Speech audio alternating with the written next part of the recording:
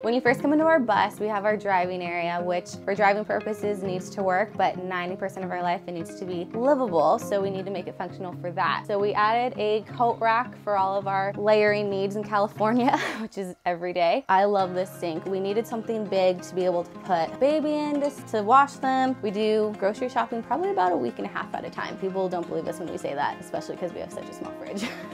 But we make it happen. Something that was also really important to me was having a glass top covered stove. So it is a propane 3-burner stove. This bathroom I tiled completely by myself, which everyone needs to know because it was the hardest thing I've done.